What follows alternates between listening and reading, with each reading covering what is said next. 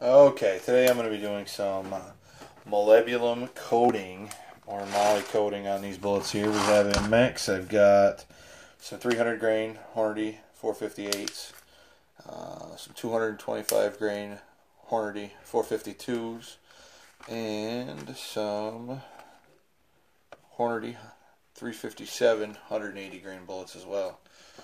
I use a Lyman kit.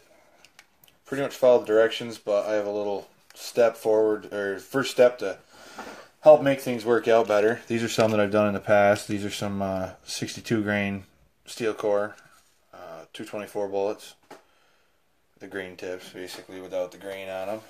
Those are ones that I've Moly coated. What I'm doing right here is I have some acetone in a plastic bottle. And I do this to get all the grease, dirt, extra stuff off, and I will drain it into another random bottle here and let the bullets air dry, and then I'll go on to the next step. Thing I do a little different, because I read online a lot of people are having issues with the molybdenum not bonding to the outside of the bullet, was decided to try washing the bullets essentially with acetone. All I use is a water bottle, some on the bottom. This is what I just used. Fortunately, I recorded it wrong when I was doing it, but oh well. Here's some I've done in the past. These are some 62 grain steel core 224 bullets. They've come out real nice and consistent.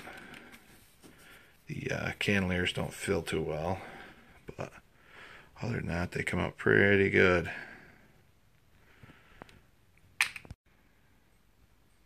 Okay, on to the next step. Move the bullets over here by my tumbler. I believe any of the lyman tumblers should work. The kit comes, when you get it, comes with 2 bowls, ceramic media, which starts out white, and then you add the molybdenum disulfide or Moly to it. It also comes with a bag of untreated corncob media and another bowl there for it. Basically, once you're done with it, or once you acetone wash it, just try to not touch it. Goes right in there. Leave it on, cycling for 3 hours. I pull it out, roll them in cloth, or I'll use paper towels or a cloth, or both sometimes. I like to use a cloth with the paper towels in it so I don't ruin my cloth with the Moly all over it. And essentially just knocking off all the extra Moly from the bullets. Then you take the bullets once they're good and free of loose Moly, put them in the clean corncob media and let them go for 15 minutes, and once that's all set, you're all done.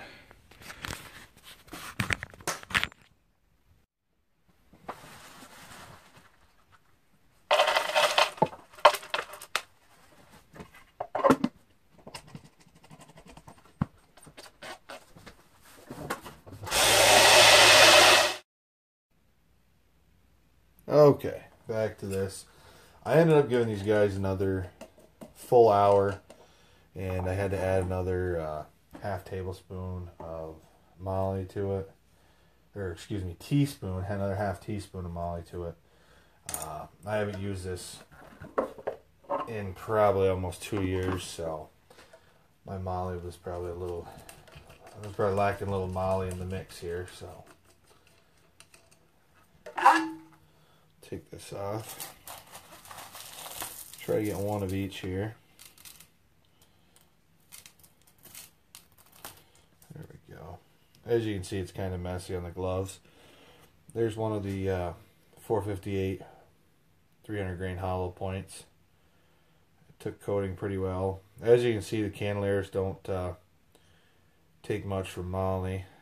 The ceramic pellets kind of act as an abrasive and beat it in, and it doesn't get down in there.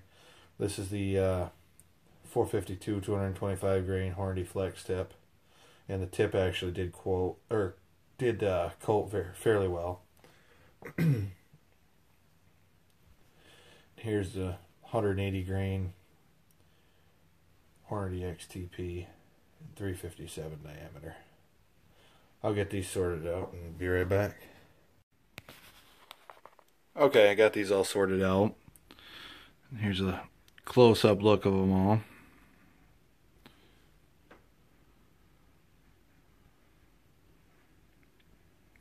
And the next step, I got the bowl on already, is the untreated corncob media. So I'll put those in there for 15 minutes. A couple things I wanted to note too that I didn't mention.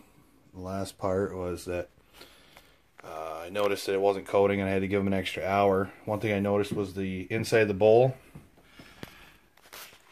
You can see where the molybdenum sticks to the inside of the bowl, where the ceramic media rotates around.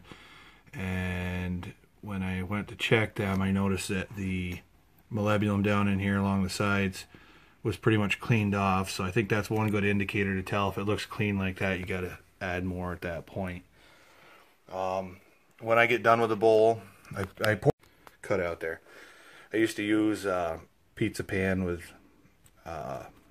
you know, dedicated to the reloading stuff. I use it for sorting brass and whatnot, but I got to get another one to use, and I'll just put a towel on it to sort it, and I just dump it out in there. It makes it a lot easier than sifting through the bowl.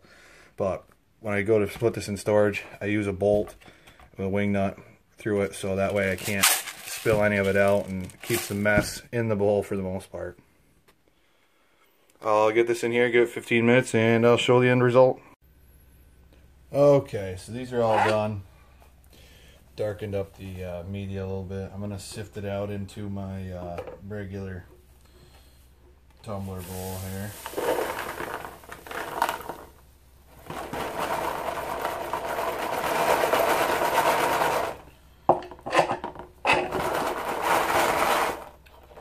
Here's the end product. Pull it right out on here. Get your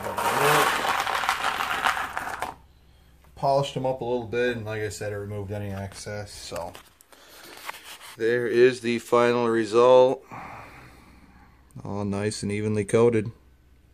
Just gotta finish knocking out some of the media there. That's how you do it.